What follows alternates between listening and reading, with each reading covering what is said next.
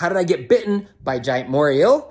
Well, we were tide pool hunting in Hawaii, and we saw this giant eel, probably 3.5 feet long, and it swam into a hole. So I thought, I'll just put my GoPro down in the water and see if I can see it. Well, I couldn't see it, and so I put my hand down in the water, and all of a sudden, whack, I got hit. Pulled my hand in the water, blood everywhere, and it bit my finger off.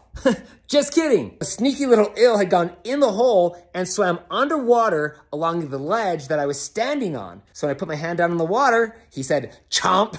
Ty just barely had his hand in there with the camera, jumped out and bit him. Boom!